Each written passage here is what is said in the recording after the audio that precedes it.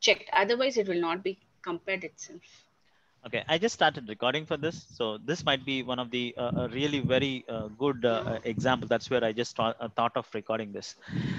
Keep it in mind always. Single AND is a bitwise operator, and double ampersand is a logical operator. Okay. Okay, now means now what the both the things will do, both the things it will combine both the means both the operands. If you have two operands, means see the left hand int a means we wanted to validate two conditions.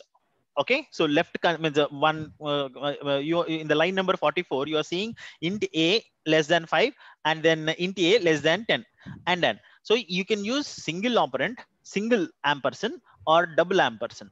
But what is the differences between this one is, if you have a single one, then that is called bitwise operator, and double ampersands if you have it, then that is called logical operator. Now what it happened in the single ampersand is, it will verify both the operands, means both the conditions. If first condition failed, and even it will go for the second condition, and it will it checks the second condition also. But whereas double ampersand, if first condition fails, then it will not check for the second condition at all. How logical it is. You just understand. See, if I given a single ampersand, if I given single ampersand, it will check the first condition. If the first condition fail, then even it will check the second condition. But whereas in double ampersand, because that's where it was called as logical operator. Logically, it's right. If first condition itself it's wrong, then why I need to check for the second condition? It makes sense or not? So that's how we need to understand what is the difference between a single ampersand and double ampersand. Now, tell me what is the difference between a single R, means the single pipe, and then double pipe.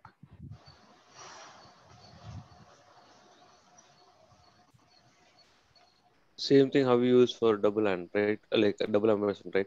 Simple. Checks. That's it. That's it. So that's how we need to remember. Means this is one of the question which I didn't answer in my interviews. So they asked me, I said like I'm working like so and so, I'm used to do this all. Then they simply asked me, what is the difference between a single ampersand and a double ampersand? I felt very awkward, but still it's okay. I learned that one later. But however, so this is how these things will work for you. Okay, so are we clear? So what is the difference between the line number 26? If you see, that's a single pipe symbol or single pipe R and double pipe. So what is the difference between, if whenever you see double ampersands, double pipes, so then these are called logical operators. So when you have this particular logical operators, so what is the difference between a logical operator and a bitwise operator? So bitwise operator, the name itself, it was saying bitwise operator. It will go to the bits, because everything will be stored in the bit values. So now in that particular bitwise operator, they will do the left shift, the right shift, and then do the performance. So we will not use the bitwise operators into our regular programming. So where we use the bitwise logic, bitwise operators means when you're writing some algorithms, major algorithms, at that point of time, you'll be using the bitwise operators. And logical operators, day in and day out, whatever the program, some logic you are trying to write it, you will be using the this particular logical operators and comparative operators and all the arithmetic operators, and these will be used. This any questions in these operators? Are we clear with this? So Chris, you're saying like if int a is actually greater